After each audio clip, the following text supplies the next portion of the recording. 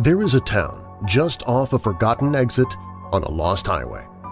It is a town entombed by sycamores and shadows, trapped between our realm and another, an otherworldly hamlet misplaced on Earth. It is a town that should be lost to legend and night terrors. Yet, unlike folk tales as tall as the sycamores that conceal it, the town of Weirdling Woods is real.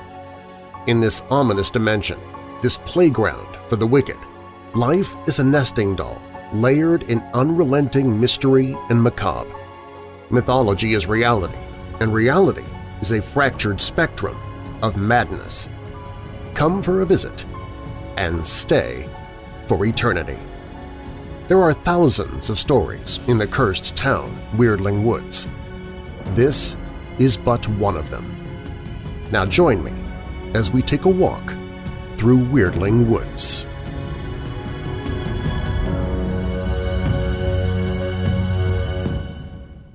Speakeasy.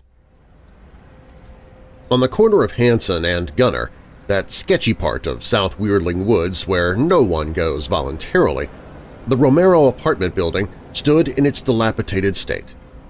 The eyesore was a revolving door of transients, criminals, and heartbreak. No one lasted beyond a year if they could help it. Brian Chen recently re-upped his lease for the 7th time. Inside of Unit 1313, the dark, sludgy water dripped from above. There was never a leak, and the super, Miss Rainey, didn't overexert herself in resolving the issue. For Brian Chen, on this frost-bitten morning, the drip was the source of his frustration. It was one of the few things he couldn't figure out. Other reasons existed to be frustrated. To be 33 and single and broke with useless dual degrees in physics and Mandarin in a town that had no use for those fields was reason enough. But those reasons were always there. This was affecting his wellness. As the clock hands tickled the number 8 on the morning side of a Tuesday, the drip again left him with 3 hours of fitful sleep. He sighed. From his bed he could see the breath cloud in front of him, as well as the snow-tipped Ravencraft mountain range from his window. The heater was wonky again, but being weeks late on rent, there was no chance he'd ask Miss Rainey to fix it. Brian Chen draped himself in a scratchy blanket and stumbled to the kitchen, a harrowing affair for an amateur hoarder. After warming stale coffee, he plopped on the couch. Before he could even reach for the remote, his phone buzzed. Umesh Singh appeared on the caller ID. Brian yawned and looked again. Why would Umesh be calling? They'd been friendly at most at the real estate gig, but they weren't friends. They lived in the same town and hadn't spoken in 4 years. Frankly, Umesh's superficial facade always annoyed Brian. He sighed and answered, curiosity winning the battle. Umesh Singh, as I live and breathe. Brian Chen, you won't believe this. I'm calling everybody in my contacts, and I totally meant to call Brian Chilios from financing, and I look at the phone as your answer, and I'm like, what? Isn't that hilarious? I'm glad I caught you, though. What's up, brother? Long time, man. What's it been, a year? Not even close, Brian rolled his eyes. So, what's up? Chen, I've been killing it, bro. Absolutely killing it. Just bought a new ride and a new bride. Just got promoted. We opened up a new division. I'm taking over the world. Brian cringed. 4 years wasn't long enough. That's great, Umesh. Selling McMansions for H.H. Holmes has been good to you. Congratulations. Umesh scoffed. McMansion implies less than. We've been moving castles since you left. Every eccentric trust fund baby and Tim Burton wannabe has been piling into Weirdling like crazy. You should have stayed, but no, man, H.H. Holmes has expanded. Now we dabble in commercial real estate too, and guess who just got named VP of Acquisitions? Stinky Pete from accounting? Brian asked with sarcasm. After a touch of silence, Brian said, Attaboy, Umesh. That's what I'm supposed to say, correct? That's what you're chasing? You've crushed it, like you always said you would. Well done, good on you. The chemical makeup of Brian Chen's mind gave him a blunt, straightforward manner that some mistook for rudeness. Hamesh was too self-absorbed to notice. "Thanks, protein shake. How are things with you? Did you ever find anything in your field? How's your startup? Did that app ever sell?" Brian cringed a second time. 6 figures to start a failed app in a sea of failed apps. Now he was doing what he truly loved, but the only thing close to 6 figures were his debilitating student loans. The option for a career in his expertise were slim in Weirdling Woods, but it was the best place in the world to pursue his actual passion. "Yeah, I dumped it. Moved on to another thing, tourism industry. I love being my own boss."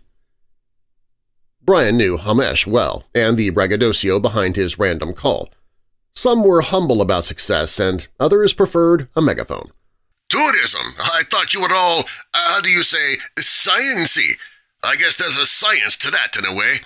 Hey, bro, I'm happy for you. Listen, I'm calling around for a reason, and I want you to be a part of it. What are you doing the 15th? I'm having a rager at the Gold Room. I'm inviting everyone. I'm talking champagne, imported Kobe beef. I hired Andrew Dice Clay to perform. I want you to come, man. You in?" Brian recoiled. Imported meat and lowbrow 80s comedians in a private ceremony at the Gold Room. That was on brand for Hamesh. Brian could feel the pretentiousness crawling through the phone. "Yeah, I should be free. I'll text my email address."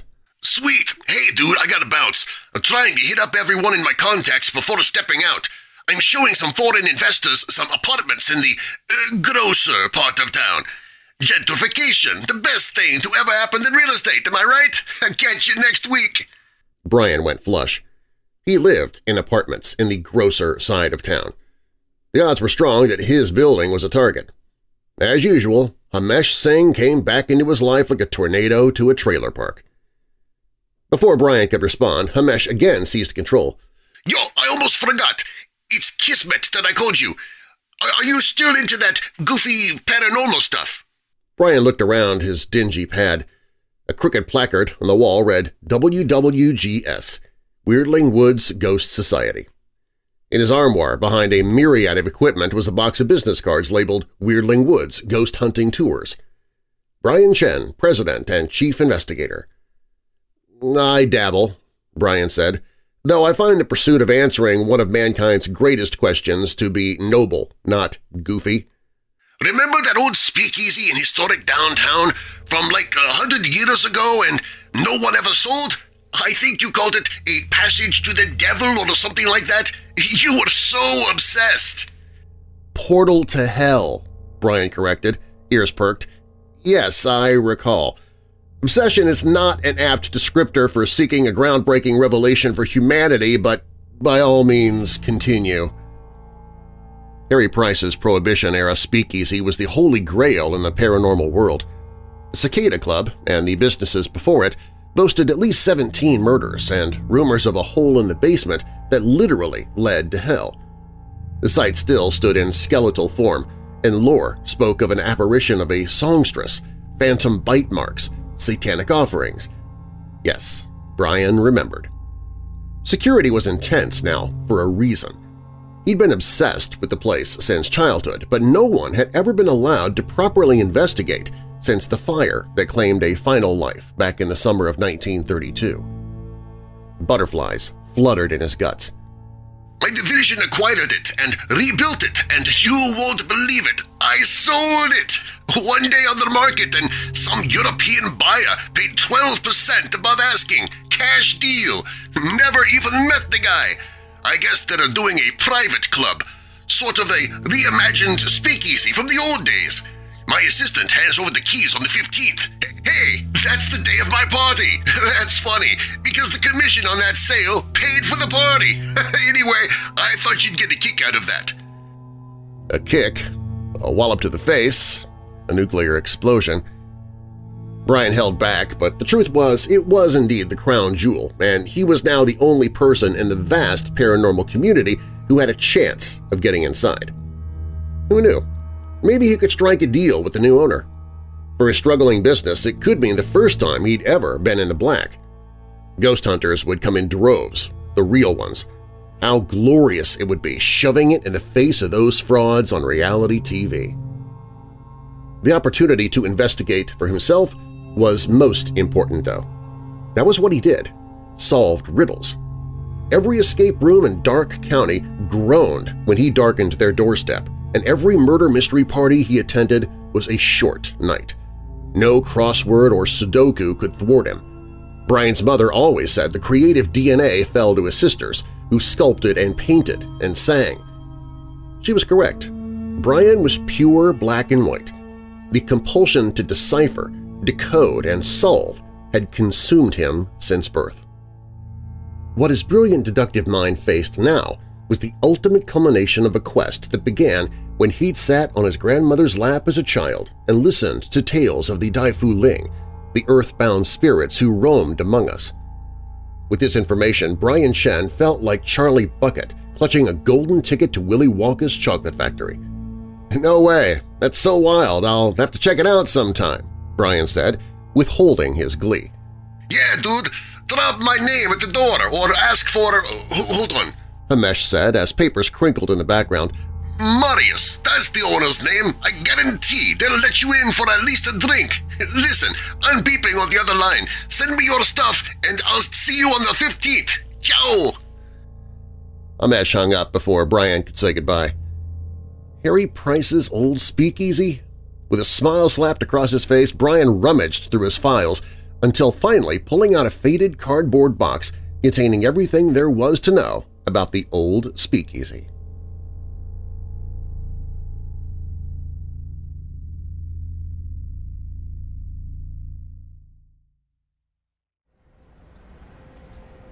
Brian Chen zigzagged through 3 alleys and 4 fistfights on the walk downtown, relief coming as the cars became nicer and nicer, signaling that his neighborhood was behind him. This route was calculated based on time efficiency and safety risk. It was scary to stroll his side of town so late, and it didn't help his nerves that he was listening to the locally grown podcast talk about shadow people and black-eyed kids. It was a lively downtown evening, and Weirdling Woods came to play. Brian knew he was out of place amongst the beautiful people in his hoodie and backpack, but his intel and equipment had to be transported somehow.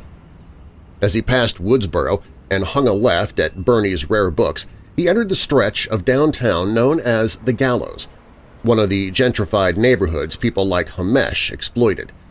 It was a distasteful name based on the area's history. The decade-long witch hunt in the 1800s had turned that slice of Weirdling into a death factory. Now it was a kitschy moniker for a strand of hipster bars and art galleries. The club called the Whitechapel had a line that swallowed the sidewalk, so he cut through another alley. Upon returning to the sidewalk, he changed his earbuds to "People Are Strange" by the Doors and nearly ran into an actual door upon looking up. The Gold Room. It was the 15th, and he remembered Hamesh's absurd celebration. It was as obnoxious as expected. Peering inside, Hamesh held court as a throng of underlings fawned.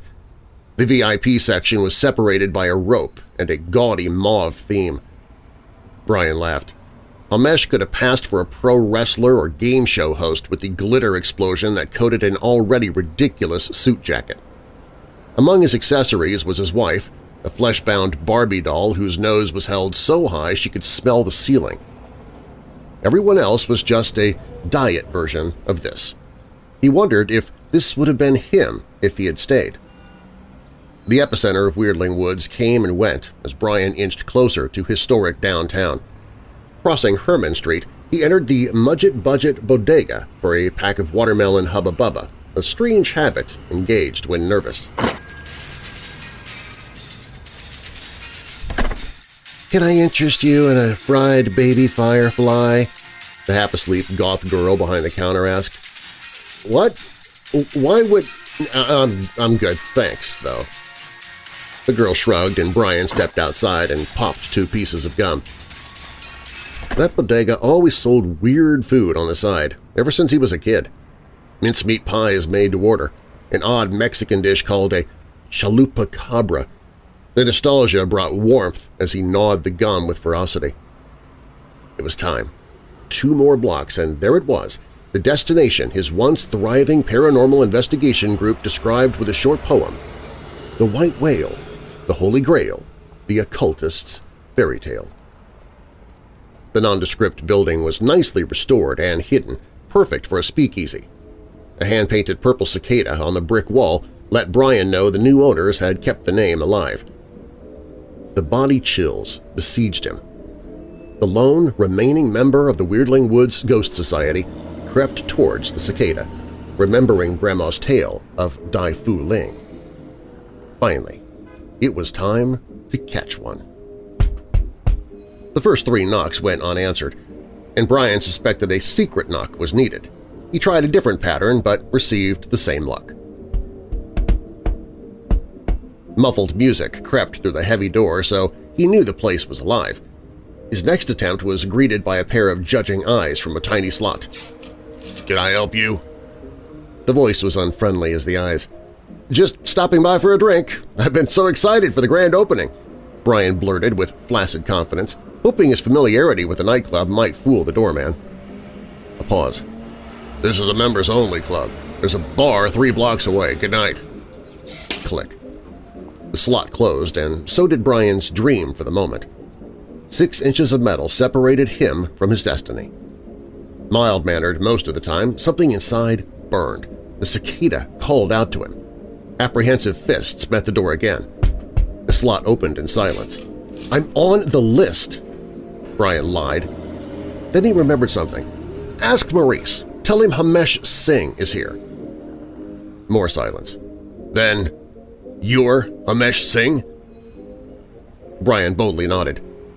Hamesh never met the new owner, so this might work. Trying to pass as an Indian-American when he was Asian-American was ballsy. He deducted that the average human brain was severely underutilized, however, and easy to manipulate. If he believed it, maybe the man behind the door would. Certain mannerisms and body cues would deceive anyone. That was science. "Wait, please," said the monotone voice. Brian felt his knees crash into one another until the deadbolt unlatched. The sweetest sound he'd ever heard.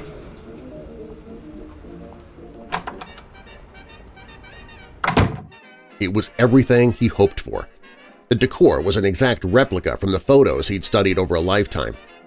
Sitting at the bar, he sipped the first bourbon poured from a freshly opened bottle, ensnared in wonderment at the splendor of it all. His docket on the original cicada gave him a mastery of 1920s culture, and they nailed it.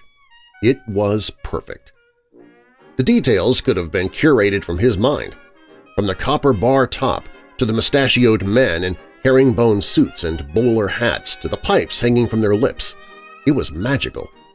The immaculate glass structure that centered the room reminded him of The Great Gatsby, and the exposed brick and industrial design were the perfect accoutrements to the vintage glassware and dim lighting. The women were equally divine on the dance floor, clad in flapper dresses and Mary Jane shoes and pearl necklaces, their short bobbed hairstyles huddled beneath cloche hats as they twisted and turned to the Charleston or the Lindy Hop. None were as radiant as the chanteuse on center stage.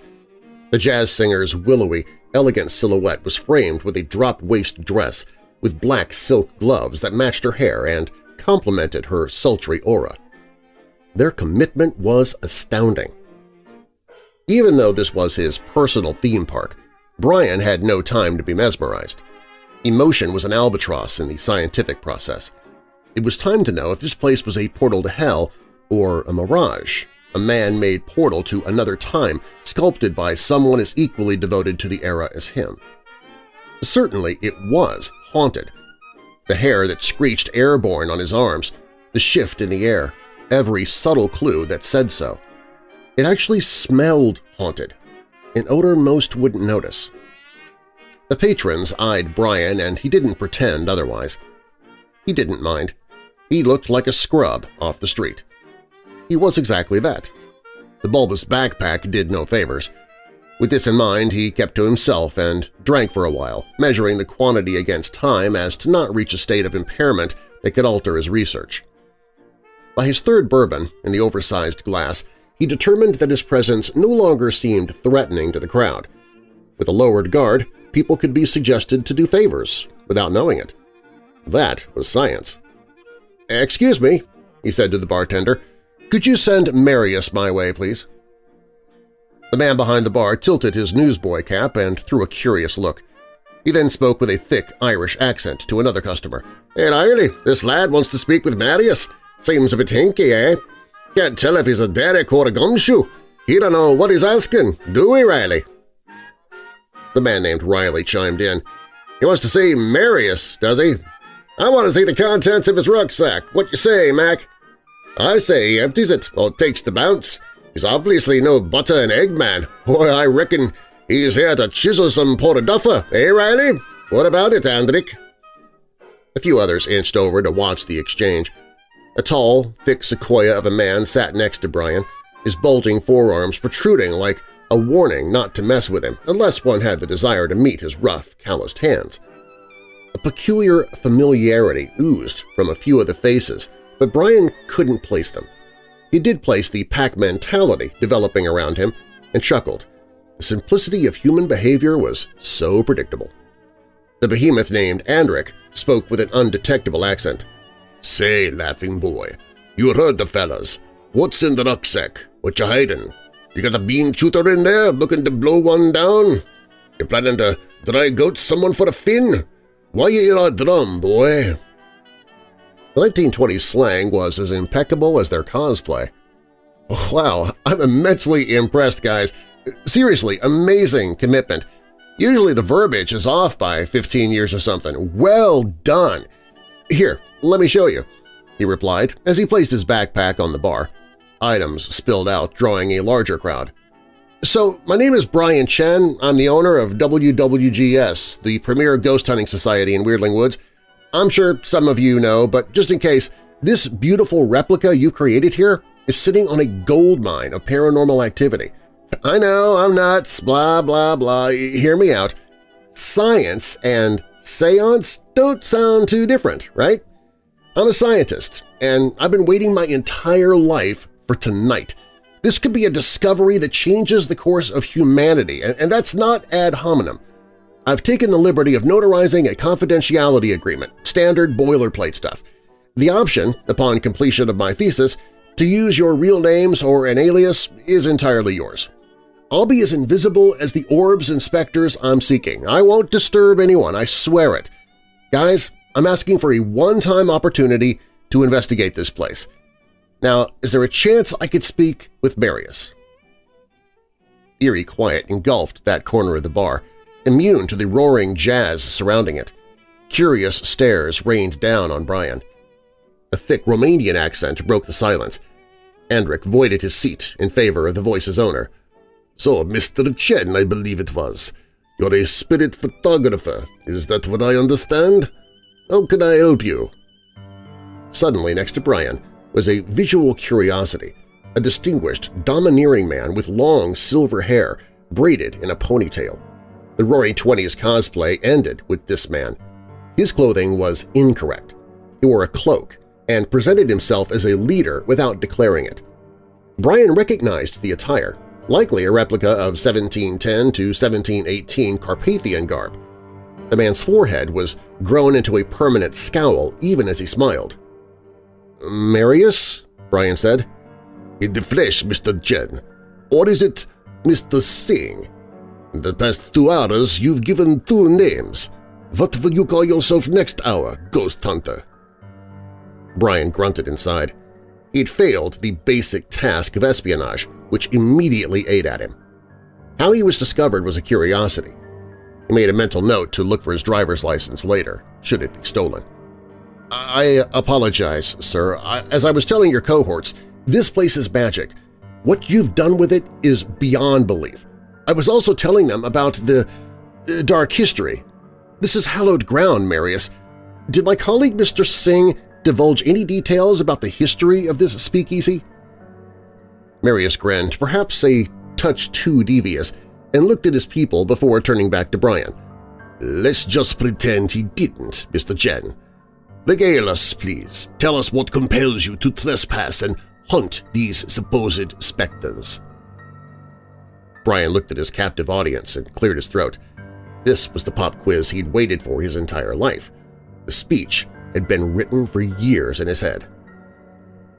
Off topic, do you know legally Hamesh is obligated to divulge that information? Murders and such? Though the courts have yet to become fair and judicious in affairs of alternative science. Okay, I'm not going down that rabbit hole. What compels me to investigate, you ask? So, the history of this place is quite lurid and unforgiving.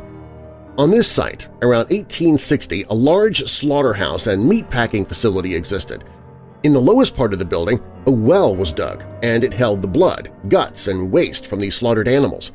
Historians have confirmed that after the slaughterhouse closed in the 1880s, satanic cult activity took place in the building around the well. This town was pretty puritanical back then, so Weirdling Woods destroyed the building and razed everything. I know it's crazy to think about that now, especially since this town is like Salem but actually afflicted with darkness, not a Goosebumps version of Gatlinburg, but that was the era. Back in the 1890s, a young blacksmith and pharmaceutical student named Harry Price purchased this land from the Weirdling Woods elders and spent 3 years building this place with nothing but his bare hands whenever he had a little extra money to do so. Then, overnight, it was simply here. The rumor is that some sort of untoward deal was struck with questionable intent, as Harry Price was not yet a wealthy man and couldn't afford such a contract on his salary. That particular rumor dies there because I just can't find any supporting evidence. Anyway, by 1900, just as Weirdling finally began to join the Industrial Revolution, the population boomed with the factories and the timing was perfect. Harry Price's place became a flourishing saloon. Price no longer needed school or blacksmithing. All was wonderful for Price at this time. He hired a beautiful songbird from the Dominican who sang like an angel, and eventually Kitty became his wife. Fun fact, singing jazz actually taught her English. Studies prove that artists can learn almost anything when taught through a creative lens. Sorry, I guess I'm a little nervous. I talk too much when I'm nervous. Back to it. For 10 years, this very building was an oasis, both for Harry and Kitty, as well as the thirsty citizens of Weirdling Woods.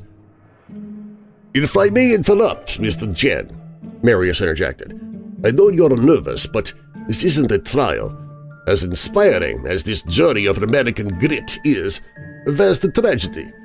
When do these supposed ghosts come in? And do be more concise. Brevity is everyone's friend." "Right," Brian said. "Getting to that. Although brevity is a common man's friend, Marius, thorough review is the best friend of wise men. But you want faster, huh? That's tough, but I'll try. So, a strange element came to town around 1914. This was a group that came from somewhere overseas and lived in the woods under Lake Britain Bridge. I cross-referenced the microfiche city ledgers at the time against police records, and this group most likely was a sect of some outlier religious group that spread across Europe.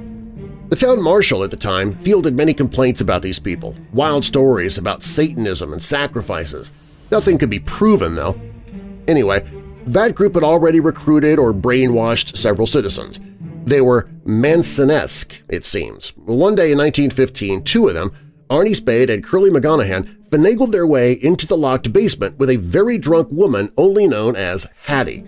I suspect she was a transient, as the migration to Weirdling at the time yielded many young women of similar status. I have files on who Hattie might have been, but that's for another time. Anyway, a few days later, Kitty Price noticed a putrid odor and investigated the basement. She walked downstairs, and what she saw would mortify even the hardest man.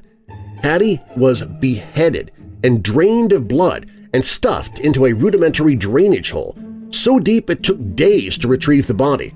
The hole was marked with a pentagram, but the oddest thing was Spade was also dead.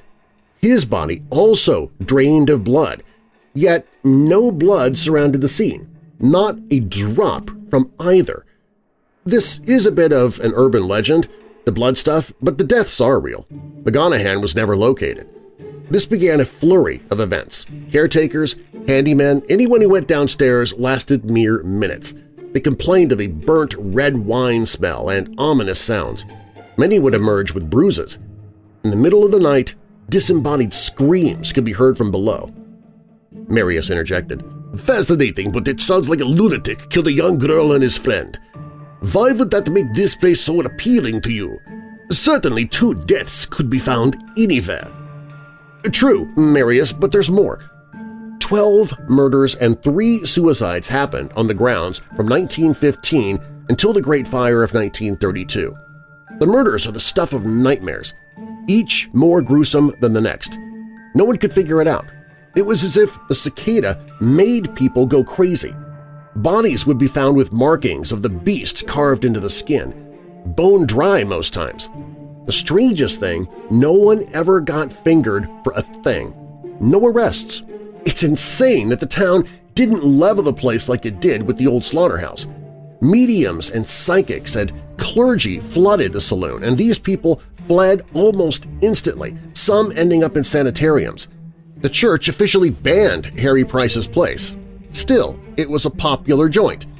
Customers would be covered with phantom bite marks and scratchings, and it became a sadistic badge of honor. Dark tourism is hardly a modern thing. The macabre ambiance brought out the nuts as well as us pseudoscience nuts. At least that's what we were called at the time. "Brevity, Mr. Chen," Marius said. Brian quickened his pace. "So Prohibition was all but a certainty by 1928, and Harry and Kitty Price were forward thinkers. They might have been the first to open a speakeasy. Before the system could stop them, they beat the system. I'm going to give you the Cliff's Notes version, guys. The Cicada Club became the place to be. Jelly Roll Morton, Josephine Baker, all the jazz greats came to the Cicada. It seemed the club had a resurgence and that the horrid past was over. A year of peace came. Then 1929 happened. The crash, the depression. 2 stock market suicides occurred in the main room, one in front of Louis freaking Armstrong. To top it off, Kitty Price accidentally sliced her carotid one day while cutting fruit for the bar, a freak accident. But they say voices told her to do it. Voices! I say those voices were spirits or poltergeists. Sadly, Kitty succumbed to the injury. Poor Harry Price was so distraught at losing the love of his life that one day in 1932, and they say something possessed him, but I surmise it was heartbreak and loneliness, he shut the cicada down. He then lit himself on fire and burned himself alive. The building burned with him and remained in ashes and ruin until you, Marius, changed that. This plot of land has been nothing but woe and misery since. Once a week they find a body. I'm not exaggerating either. Whether put here or not, this very land became an above-ground cemetery. This gorgeous facility is cursed, Marius, and I'm here to get to the bottom of it and show the world the truth. I owe it to the victims, and Weirdling, and history. Brian exhaled. I need a drink. That's a lot of words to get out. But that's the legend.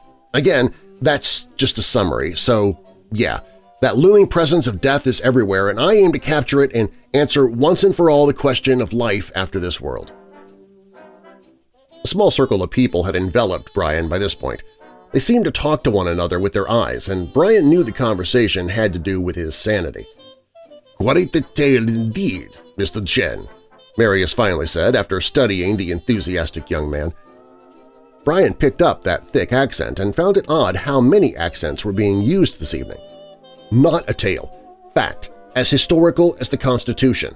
So, are all of you local to Weirdling? I noticed a few dialects that are old-timey, sure, definitely not American. Surely it's a put-on for the club, right? Like those Civil War reenactments? A chuckle waved through the group. The jazz songstress was on break, and she cautiously eyed Brian. "We've been residents in many places, Weirdling Woods included. This is home, though, to answer your question. Something about this town is so accepting of alternative individuals. So, Mr. Chen, I'm sorry to disappoint you, but we haven't stumbled across any lovelorn hates, as you can see," Marius said as he pointed to a brick wall. "Any access to the non-existent basement would be difficult to navigate, so I don't have faith in any portals. You pique our interest, though, if I may speak for my brethren." Should I allow you to investigate or hunt, as you put it? How does that work? What do these little gadgets do?" "You making fun of me, Marius?" "On the contrary, I'm quite fascinated." Brian sighed. How to explain scientific things to naysayers? Such a predicament. He grabbed one of his devices. This mini speed gun-looking thing in my hand is an infrared thermometer to monitor a room's temperature and sudden changes in said temperature. An isolated cold spot in a room can be a sign of a presence. That's the starter kit must-have. Next, we have an electromagnetic field detector, or K2, an EMF detector. This is used to locate the source of excess electromagnetic radiation in a room, or locate who or what is causing it. Shall I continue? "But of course," Marius invited. Cool. Next is this portable digital voice recorder. In addition to hearing the unhearable, digital pocket recorders can pick up a great deal of ambient background noise, which can be a treasure trove. Then there's this ghost box. Crucial. If you have a digital voice recorder, you must have a ghost box. These sweep AM and FM radio frequencies to clear the air for spirits to come through and send messages. Then we have multiple things, as you can see: motion detectors, infrared recordable cameras, dowsing rods, and, mild reliable, an antique Ouija board. And this, Brian said as he plopped a giant photo album onto the bar in a booming thud. This is a century of photos, newspaper articles, background information, and my theories related to the old Cicada Club. So, that's about it. Do I have your permission to investigate? You're from here, I'm from here, from one weirdo to another. What do you say, friend? Marius turned and looked at his people, but Brian couldn't read his face. Andric said, "The lad had too much giggle juice, eh, Marius?" Marius waved Andric off. "You've spent money on these objects? To chase folklore? You're obviously a brilliant man. Why waste that? Tell me, why would a person choose eternity in one place, these ghosts of yours? Your passion is strong but riddled with fallacies, young Mr. Chen. I don't mean to laugh, but this is quite ludicrous. You have gumption, though. I admire that. You know what? Just to cure this thing that compels you, I'm going to allow you 2 hours to think it about. But I have 3 conditions. No cameras or recordings, as this is a private organization. Additionally, I don't want to see you distract anyone from a good time. And lastly, this will be the only time this is allowed, and you will never reveal to your fellow occultists that this place exists. Privacy is, again, paramount. Is that a deal, Mr. Chen?" Brian wasted no time. "Thank you, sir. I'll start right away."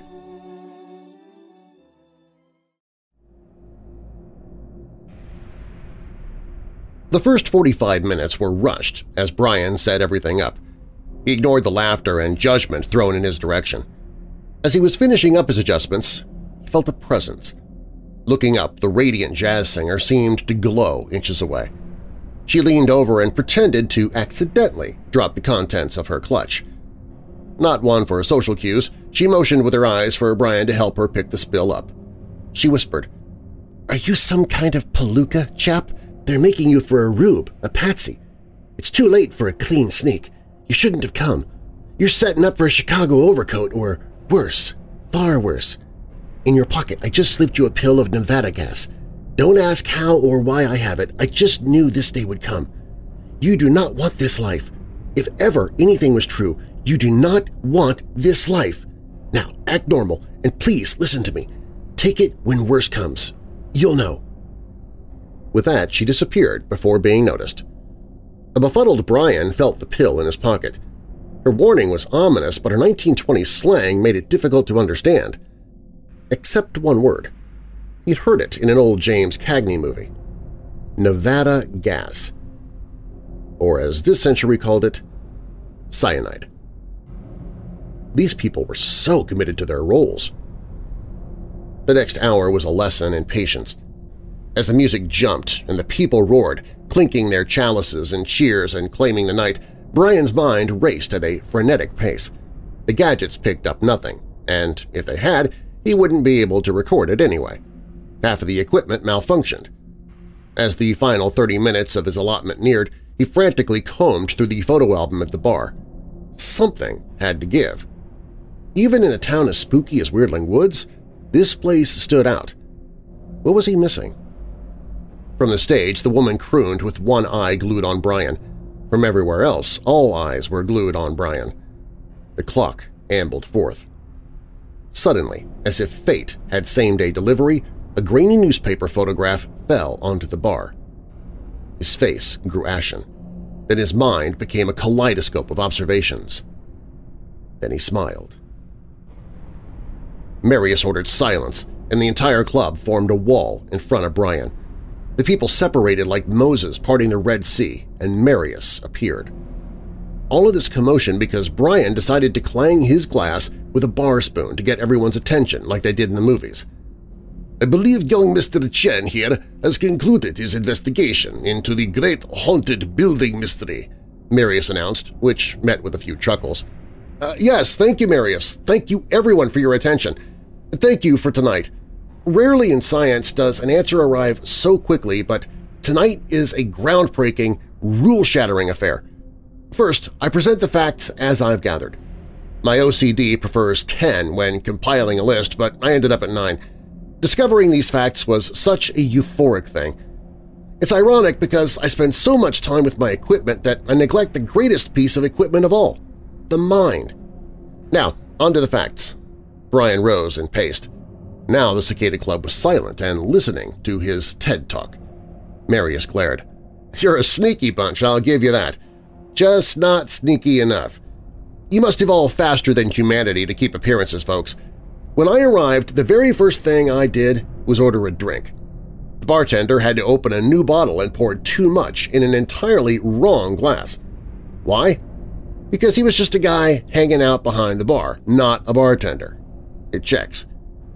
What use would you have for one anyway? Spirits can't drink spirits. What irony. As I looked at the bar, as you all can see now, it certainly stocked. Yet not one bottle besides mine is open. All of you are sipping from very concealing chalices, but not one of you has come to order a drink. That is fact 1.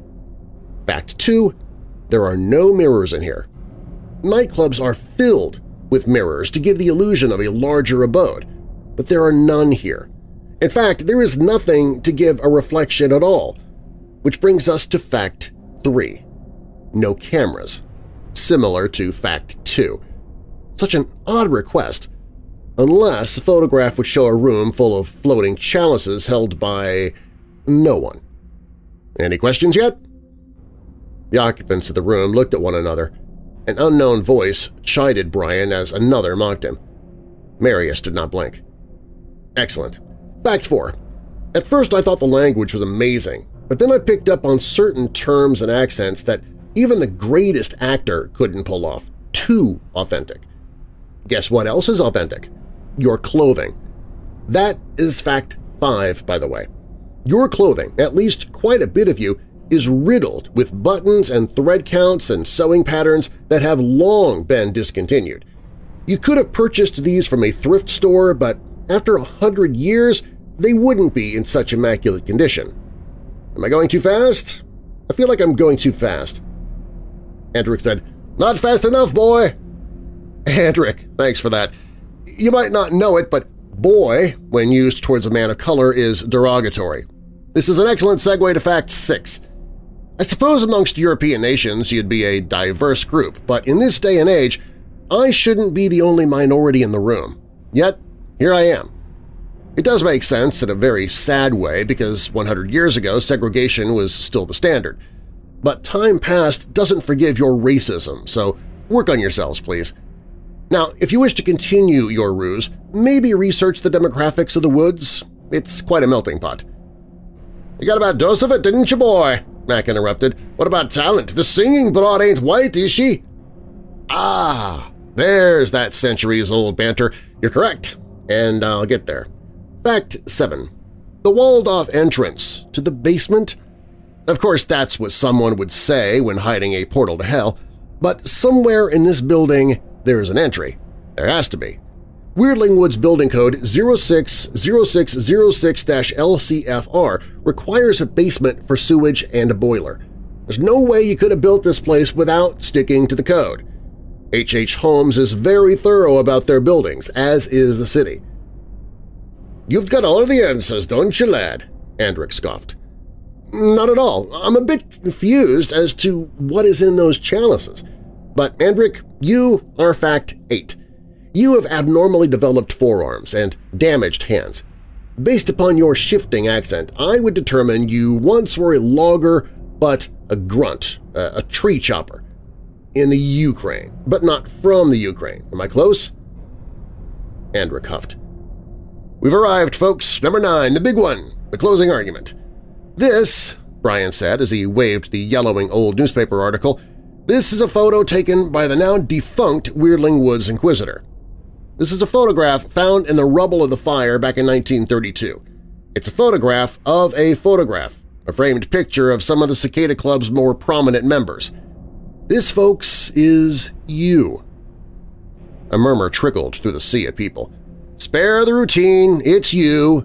Here's you, Mac, or should I say Curly McGonaghan, and Riley, here you are in the exact same clothes. Boy, you guys haven't aged a bit. Andrick, this isn't your most flattering side, but the camera definitely caught your profile. Oh, look, here's Kitty Price, your one person of color and everyone's favorite musician bringing class to the photograph. Where are you? Take a bow, Kitty. Great performance tonight." Kitty shook her head in disbelief and vanished into the others. And last but not least, here we have Marius. Oh, Marius, the charismatic leader. You silver fox, you. With such a unique look, you stand out even more than the beautiful Mrs. Price. You are so photogenic. We need to chat about that cape, though. You must have been quite the oddity in town for the casual weirdo to look at. So, these are my 9 facts. Facts that conclude one thing and one possible thing only. All of you are, for lack of better phrasing, the lifeless of the party. I came here tonight looking for a ghost. Seems I've found about 200 of them. Let's just say it out loud. Each of you is dead, which makes me feel so alive. So, Marius, I think it's time we talk business." The gathering began to emit a collective surge of anger and outrage. As they chattered amongst one another, Marius and Brian remained stuck in a stare-down. After a few tense moments, Marius stood up. Slowly, he approached Brian. "You annoy me, Mr. Jen, yet at the same time, you intrigue me. I think if corralled properly, that mind of yours might be of great benefit to us. Had I such a thinker in my midst, someone like you would have never breached our barrier in the first place. But alas, your hypothesis is incorrect. Ghosts? Don't be a fool. Tell me, can you touch a ghost?" Marius grabbed Brian's arm with the strength of a vice grip, leaving an abrasion upon releasing him. Marius then turned and walked back towards the crowd. "Oh, young Mr. Jen, I'd feel so compelled to eradicate you, but logic dictates that I keep you. You're a man of logic, you understand. But again, ghosts? What a silly notion. Even if ghosts were real, they couldn't harm anyone. This obsession has really been a downer for opening night." Kitty Price, behind the crowd, quietly slipped her shoes off and stood tiptoe on a chair for Brian to notice her. She frantically motioned for him to take the pill. His mind was a cloud of confusion. Nonetheless, he dug into his pocket in one stealth motion and cusped the pill in his hand, compelled for some reason. No, I'm right, my calculations are right," Brian blurted to Marius in desperation. "You people are in this photograph. You haven't aged. What, are these your great-great relatives that look exactly like you? This isn't a sitcom from 1992. That's not how it works. Face it, you're caught. Everything I said checks out. It's all rock solid and indisputable. You have to be spirits because that's the equation. That's the only conclusion. What else could you be?" Marius grinned with malice. "Mr. Chen, you describe yourself as a hunter. We aren't much different. You're looking at the greatest hunters the world has ever known, ever feared. You asked what was in our chalices. Dinner, Mr. Chen. In your many years of occultism, did it ever occur to you that other, more nefarious threats to mankind existed? Your grandmother told you tales of Dai Fu Ling. You should have been much better served if she had warned you about the Sikegore. Either way, welcome to the Cicada. I have decided to keep you. As I said, I could use a brilliant mind around here. Brian's brilliant mind became burdened by the stimulus overload, unsure whether Marius reading his thoughts or the unfathomable, unbelievable revelation caused the shock. Marius opened his mouth slightly and with purpose, and everything became slow motion for Brian Chen. His analytical, problem-solving brain absorbed everything. Marius's lateral incisors grew into sharp, piercing fangs, stained with blood. The others opened their mouths in one coordinated, emotionless swell, their own fangs materializing. Brian saw Kitty imploring him to take the pill. Then he looked on as Marius began to lunge. Brian's incredible brain calculated thousands of scenarios in a sliver of a second before settling on his greatest outcome. He also lunged at his equipment, as his equipment was 3 inches closer to him than it was to Marius, and when adjusting for the supernatural speed Marius had already initiated. As Brian's left hand grazed the band camera that spilled from the backpack, the flashbulb exploded and disoriented Marius for the millisecond needed. Marius quickly recovered and pinned Brian on his back. The grotesque, unlocked jaw widened to a sickening, unnatural position. Marius dove towards Brian's neck, his only intention to turn him into a creature of the night, another slave to the darkness. He stopped short. There was no bite. Marius rolled Brian over and met a lifeless body, his cyanide-induced, foam-filled mouth smiling in defiant victory.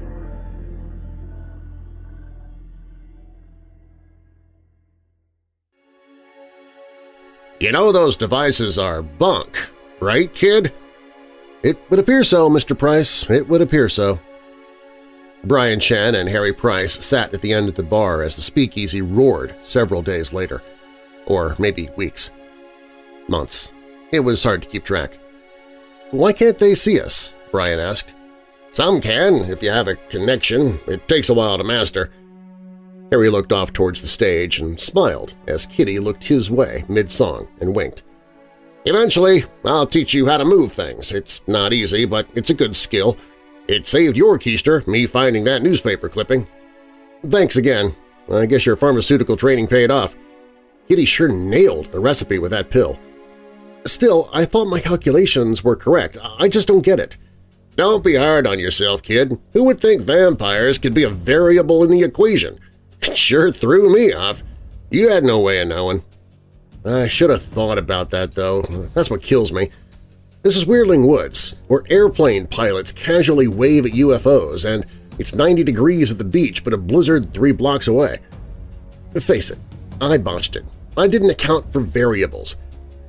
Anyway, what happens now? Harry Price put his arm around Brian. "Who knows? I've been kicking around for a century. We wait, I guess. They say we remain this way because of unfinished business.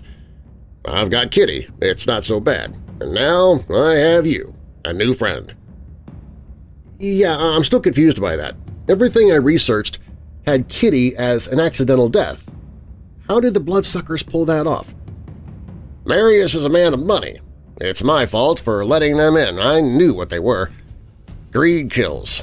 Kitty really did accidentally hit an artery, and these beasts couldn't control themselves when her neck turned into a shower of blood. I thought they'd drained her, but she came to when the autopsy started. Marius paid off the coroner, and that was that. Kitty never tried to turn me, you know. She didn't want me to be imprisoned in the eternal thirst. She's the one who convinced me not to let them turn me. I wanted to be with her in the flesh. She told me eternal life on this plane's torture, so I took myself out of the equation. Boy, did that backfire. I'm stuck in eternity regardless." Brian looked at the stage. Kitty's eyes were compassionate. He understood how Harry would want to be with her forever. "But why fire?" Brian asked. "That had to be a tremendously agonizing way to go." "It was, but I had family and friends in Weirdling. I thought by burning down the cicada, Marius would be forced to move on and find another familiar. And they did. For a century, but now they're back. Kitty stayed, so we could be together. I'm just glad she has a real place to live now instead of the shadows. A knock came from the door. "Did someone order takeout?" Riley quipped from across the room, earning a smattering of laughter. Brian recognized his cell phone next to Riley and rushed over. On the screen was a text message from Brian's phone to Himesh. "Come to the cicada. Marius has a question about the lease." Brian looked up and saw Himesh enter the cicada. Within seconds, he was devoured. Then Himesh materialized in his ghostly form.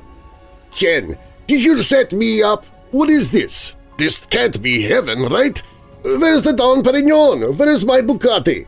Where's all the women? I'm putting this on my Insta… Have you seen my phone?" Brian lowered his head and shook it. This was not acceptable. He ran up to Marius and swung, his arms passing through the fleas like a flashlight beam. Brian screamed in frustration. There had to be a line. Himesh? Forever? An eternity of this was not going to go unpunished. Brian Chen locked eyes with Marius, knowing that Chike could sense him. "Ghosts can't harm people," Marius said. Brian loved a challenge, and Marius wasn't a person. It was in this moment Brian suddenly understood the unfinished business that kept him here. Revenge was now the only riddle he would ever need to solve. Somehow, some way, he would crack the code, and his vengeance against the vampires would be bloody and savage and obscenely barbaric. This was his existence now, and retribution would be his. He had an eternity to work out the equation, variables and all. The deductive, analytical problem-solving mind of Brian Chen began to spin.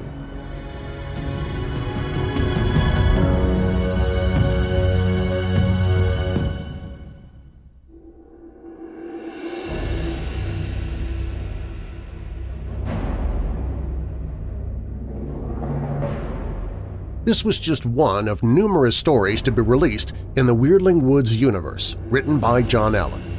More stories will, of course, be featured here in the Weird Darkness podcast in the weeks and months to come.